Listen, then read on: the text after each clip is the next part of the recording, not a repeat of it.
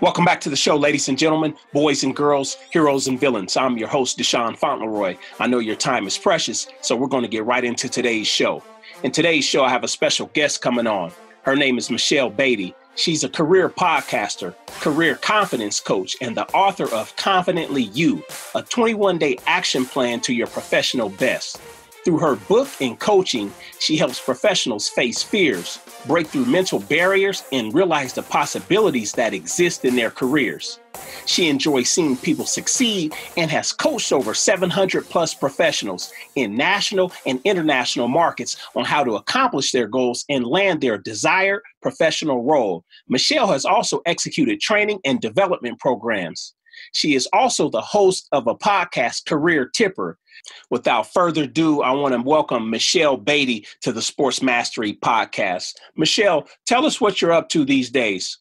So lately I'm up to currently just focusing on making sure that the podcast is a diverse range of professionals, seasoned professionals in their industry. I want to make sure that the podcast landscape covers every possible industry, and just different professionals sharing their story on how they became their professional best, sharing professional development tips and their keys to being successful in business and career.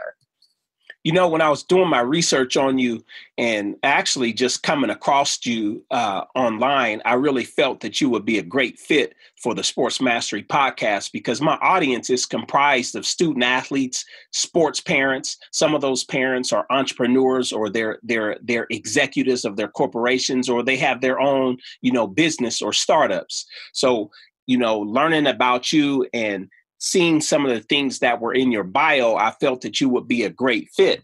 One of the things that, I work with a handful of student athletes in my sports mastery program, and sometimes they might show up to a meeting, and not have the assigned reading that we had done, not had the assigned questions or essay written that we were preparing to discuss on that particular day.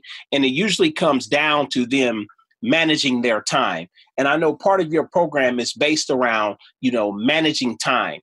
What would you say to the student athlete or the sports parent to help their student athlete on how to master or manage their time?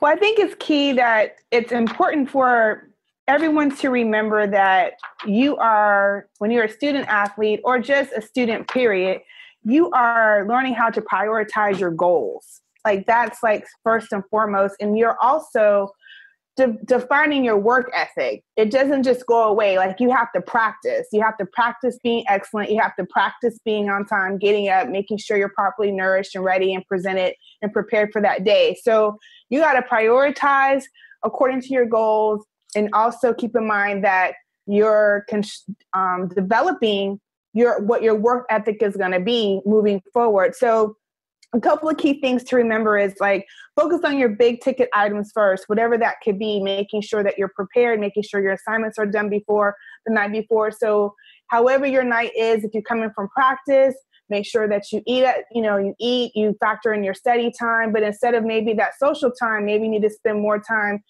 preparing for the next day, and then maybe double up on your social time at a different time, whatever that could be for you.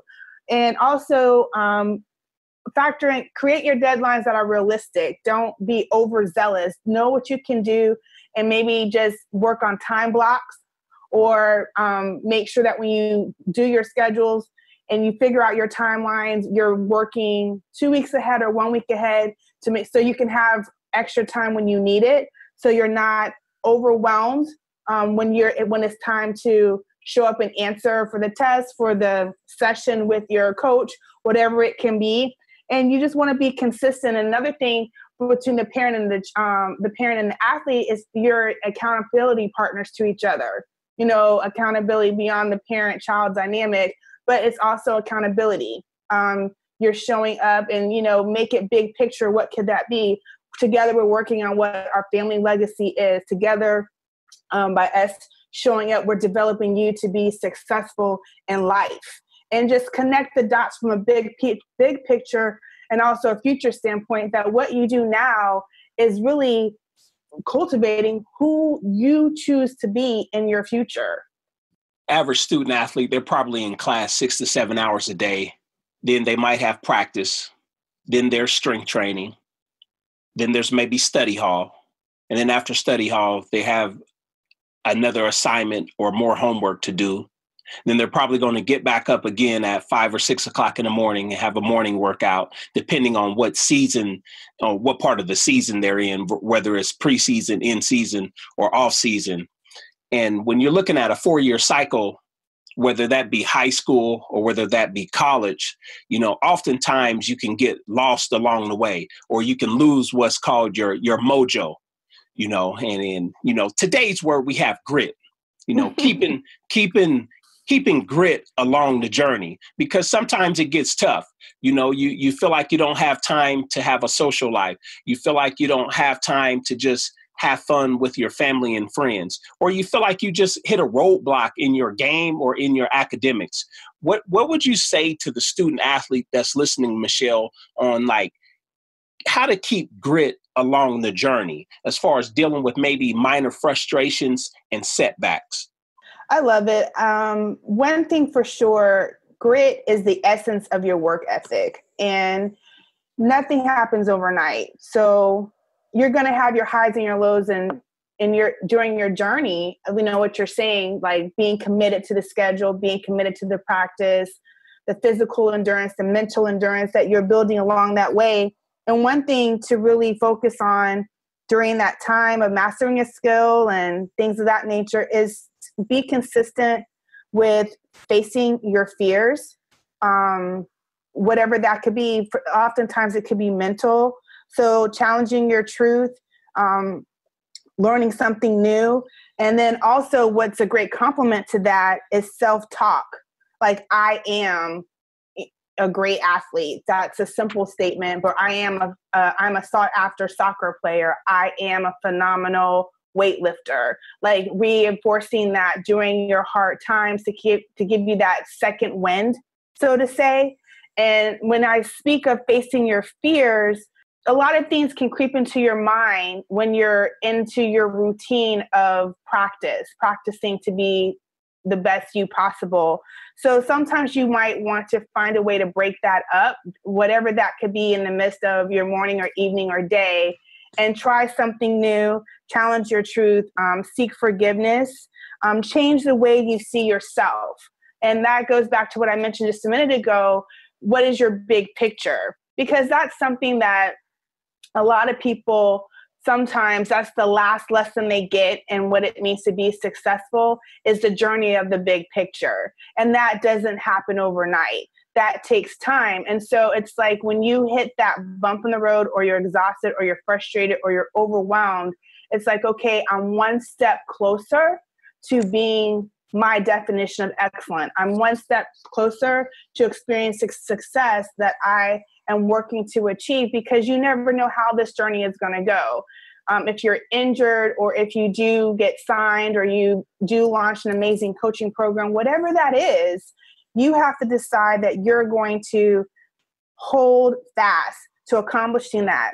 Now, one thing that really comes to mind too, and I know like when people hear grit, sometimes they think of the author of Grit, The Power of Passion and Perseverance by Dr. Angela Lee Duckworth.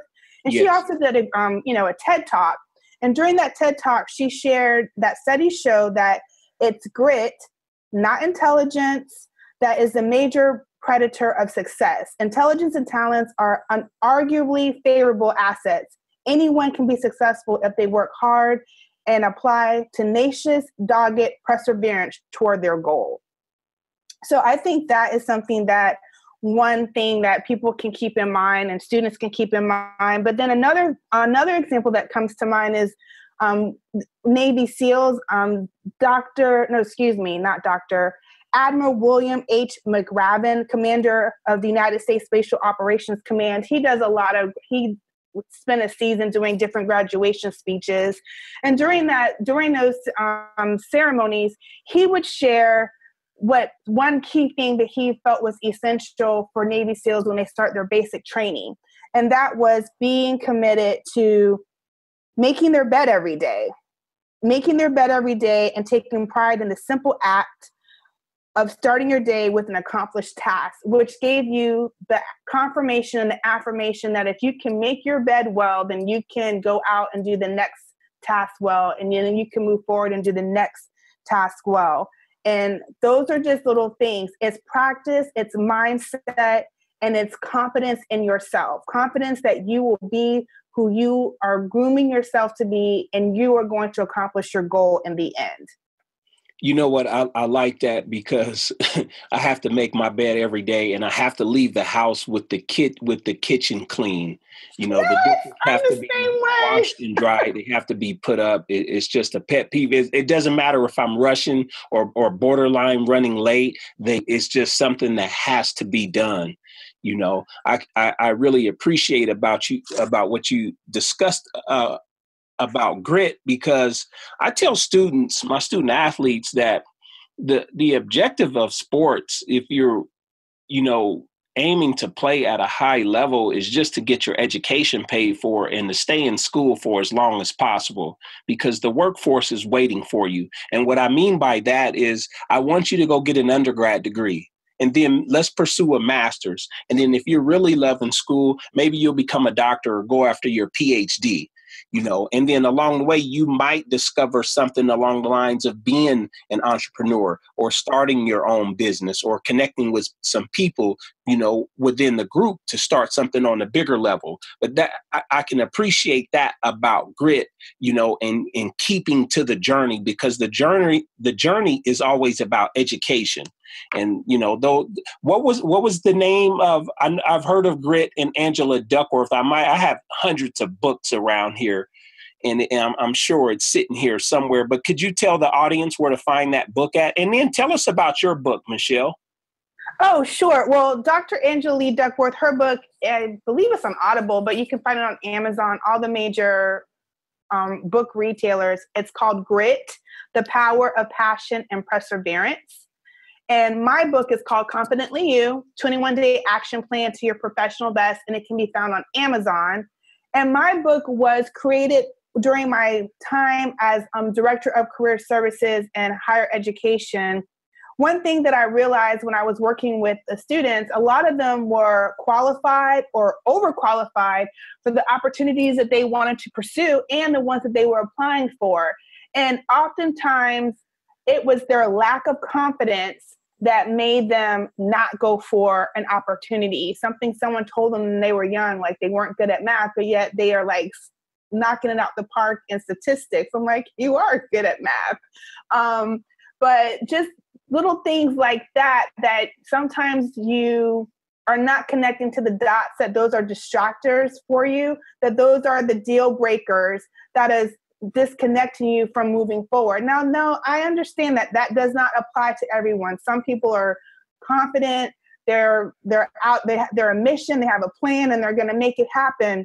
But there are some people, they have created a repetitive cycle that they want to break, but haven't made the connection of what they need to break in order to move forward and to propel into their next level of professional best.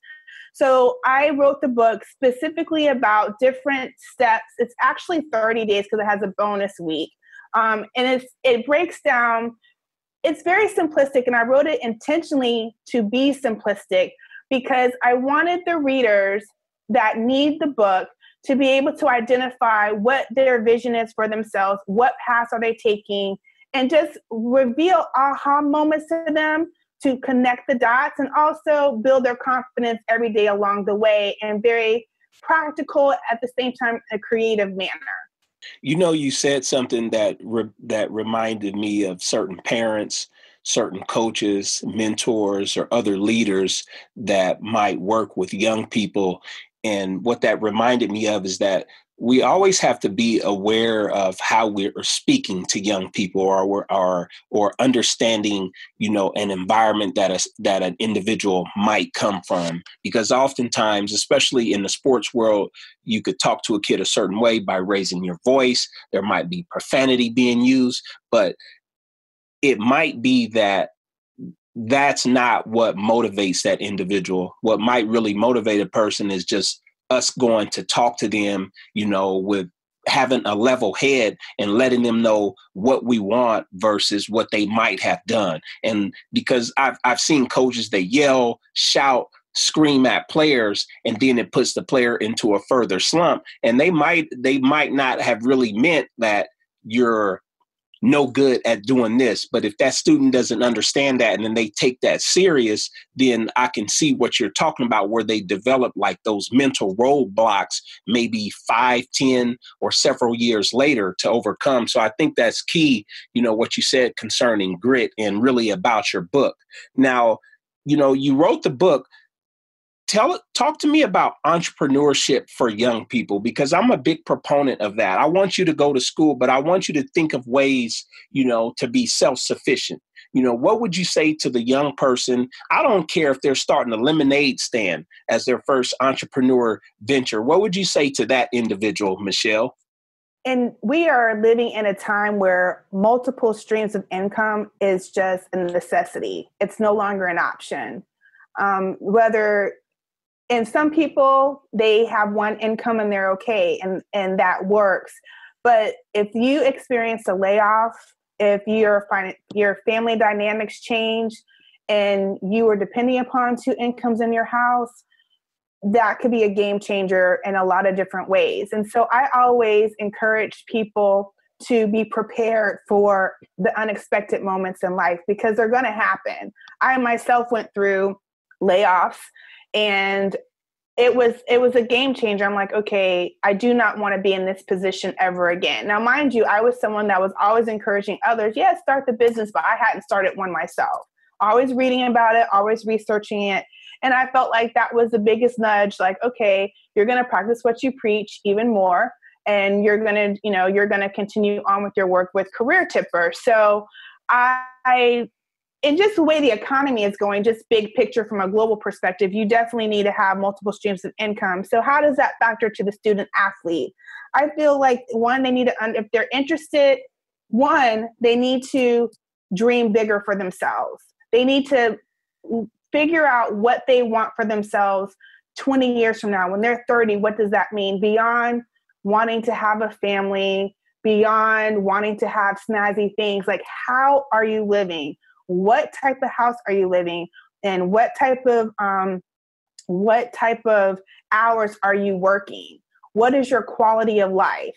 Are you vacationing? Are you taking care of family? What are you doing? What does that mean? And how are you contributing to not only to your own life, but what do you want your footprint to be in the world? You got to wake up and be determined that you're going to leave an amazing mark on the world. What is that going to be? And how does that look 5, 10, 15 years from now? And then I always encourage people to work backwards. What can you do today to position yourself for that? Is it learning how to save your money so you can be an investor? You can be an angel investor, or you can finance your own startup? Is it the fact that you might need to research business more, understand business? If you know that this is your passion, your sport is your passion, what does that mean? Are you going to become a coach? Are you going to write a program? Are you going to own the club? Are you going to create equipment that the future athletes can use? Are you going to trademark different practices? Like, what could that be? In regards to techniques that you can maybe teach to others? What does that mean? What does that mean for you? So it's like the sky's the limit. Identify a need, operations of a club. What excites you? Like when you're out at games, there are different things that you can observe. You can observe the concessions. You can observe the coaches. You can observe the vendors, the different people that come in and lay the asphalt. If you're if track is your sport, like, what is that? People that come in and paint the lines. I mean, it seems like something that you might not want to pay attention to, but who's to say that you don't come up with a formula that's a better asphalt, quote unquote, for people to run on later in the future? Who's to say that you don't come up with a different type of tennis shoe or a different type of sock that could make it better for someone later, be it someone that's an athlete, someone that has been injured and is recovering? All these are things that can make you have long-term income, make money while you sleep. The Sports Mastery Workbook was created for the student athlete and the parent to work through together. The Sports Mastery Workbook was created for the student athlete and the coach to work through together. It was created in a sense and in a way to bridge the gap in communication between these parties and build a successful relationship dynamic. To learn more, visit sportsmastery.com/workbook or check out the show notes page and click on the link. And now back to the show. And you put the work in later, but it also positions you for the life that you want. These are just a couple of things that have come to mind. And then also preparing for entrepreneurship or just life beyond, just period. Develop your leadership skills, develop your public speaking skills, study other brands, be tenacious about being an entrepreneur, be committed to being the continual student. You're always learning. Every lesson, I don't like to use failure. I like to say lesson because you're going to learn from it. And if you learn from it, then you won't have to repeat the cycle again. And if you repeat it again, then you can recognize that it's a trend, and you can learn to not repeat it or learn to master it in another way. And it's like, check, I've learned that. Check, I've learned this. So know what your expertise is so you can coin that. Whatever that is, you can coin that. And then you won't be a burden to your own self as far as how you pursue your dreams. You can live confidently and not live in regret, not say shoulda, coulda, woulda, and create this cloud of burden over you. You can just learn how to dream bigger, but you got to practice it.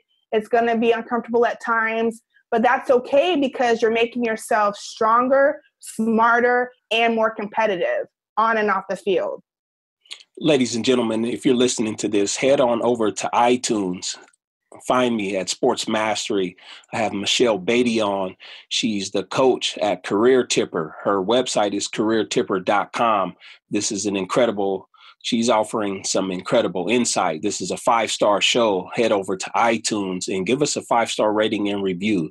I really appreciate you coming on, Michele. I wanted to go further because, I appreciate what you said about learning how to master your time, how to keep your grit.